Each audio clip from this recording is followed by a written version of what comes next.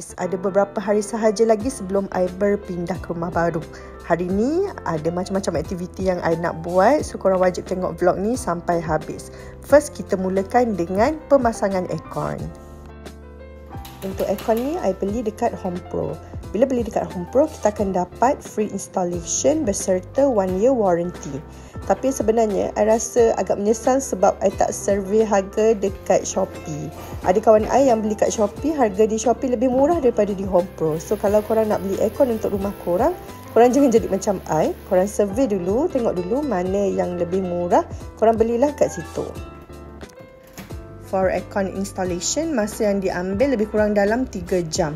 Nasib baik semua wiring yang dah disediakan oleh developer ni berfungsi dengan baik. So tak perlu ada macam additional works semua. Tinggal Home Pro datang and terus pasang. Untuk aircon, I letak 3 aircon dulu and nanti in the future I akan tambah lagi another aircon. Tengah buat aircon installation tu, tiba-tiba fridge I dah sampai.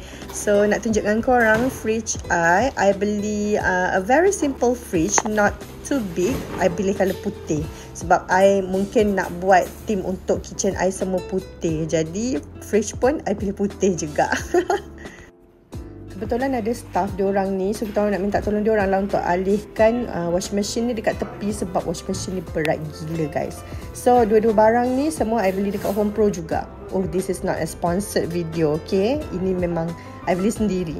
Untuk aircon ni kena biarkan ia terpasang selama sejam, nak tengok macam mana dia operate okay ke tak, and then after that barulah boleh tutup.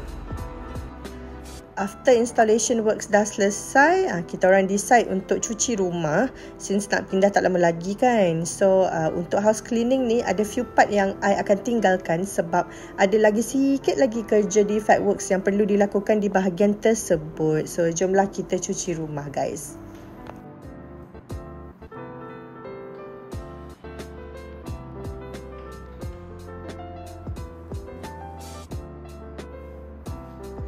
Orang mula-mula hampir nak hire orang untuk cuci rumah ni. Tapi kan bila fikirkan balik, since kita baru pindah rumah, so bila kita pindah ke rumah baru ni ada banyak lagi duit yang kita perlu gunakan. So kita kena manage budget tu dengan betul. Since rumah ni masih baru, tak ada kotoran yang teruk, kotoran dia very macam sikit-sikit je. Kami decide untuk cuci sendiri je. Boleh jimat budget, and budget yang ada tu boleh guna untuk benda lain pula. Last kali I nak pasang rak kasut. Rak ni I beli dekat Shopee je guys. I sangat suka rak ni sebab satu, harga dia murah, and yang kedua dia ngam-ngam je dengan bahagian luar rumah I ni. Dekat sini management tak bagi guna rak kasut yang warna lain, so warna yang dibenarkan ialah warna putih.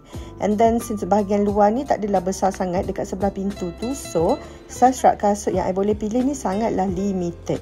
Rak ni okay overall, cuma nak pasang dia susah sikit. Hello guys, ada beberapa area yang I tak bersihkan lagi sebab area tu kena buat defect works. Defect works tak settle lagi dekat kawasan tu, so I memang tak boleh cuci lah.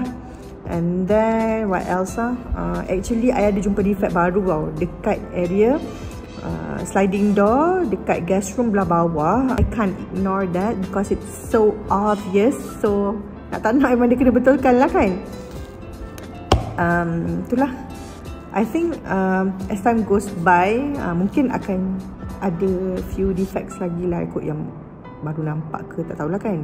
So hopefully tak ada, tapi kalau ada memang I akan cakap kat diorang supaya diorang terus betulkan. Lepas tu I nak pasang almari baru, and then okay lah, I nak tunjukkan korang lah macam mana rupa rak kasut yang I pasang tu, so that korang boleh tengok, mana tahu korang nak beli ke apa kan. I beli murah gila, I beli kat Shopee je guys.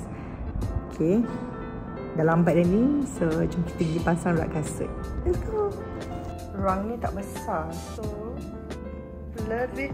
Memang ngam-ngam dengan this area. Yes. From here, nampak tak? Yay!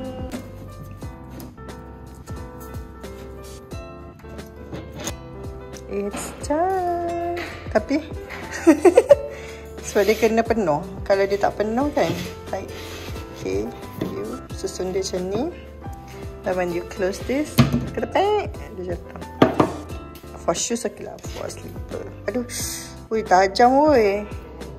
Be careful lah, tajam ni. This part. Okay. Boleh lah. Yang, good job. Yay.